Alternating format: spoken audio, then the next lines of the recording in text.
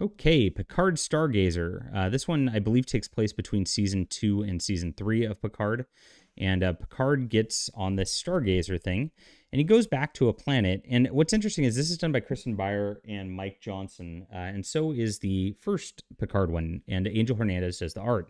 The coloring, the colorist steps on the art a little more in this one than they did in the first volume, which works sometimes and doesn't work at other times. It's kind of cool looking, I guess, but I don't like the colorist quite as much on here. But Angel Hernandez's art, especially with the starships, he does a really good job here. In this one, it's another Romulan plot, so it's very similar to the first one, where the Romulans are kind of like doing a bad thing. And he harkens back to his original Stargazer days.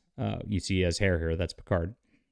And he went to a planet and said, "Hey, Romulans, leave the planet alone. Get your ore elsewhere." And the Romulans said, "Okay." And then they avoided their catastrophe. Well, guess what? The Romulans lied about it, and then they subjugated the local population and strip-mined it and all that.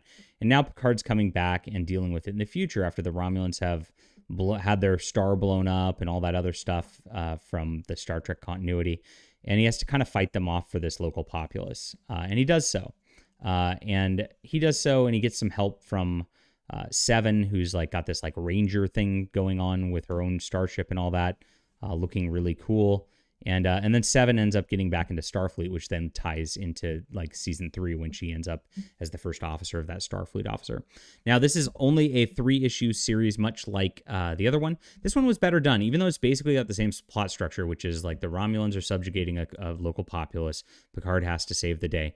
This one at least tied in like with the past and like had a little bit more of depth to it. The first one was a bit more heavy-handed in the like, oh, we're anti-colonialism, and they literally say that in the first one, where this one, it does seem like at least they tried to like make a plot out of it and do something interesting with it. So I like this one a bit better. Same art team, same writing team. The dialogue's good on this stuff. And so if you're going to pick up one of the two books, I'd pick up this one because it's at least decently readable. So I call this a 7 out of 10, decent stuff. And that's kind of like our average baseline. And that is our book review. Hit the like and subscribe button. We'll be back soon.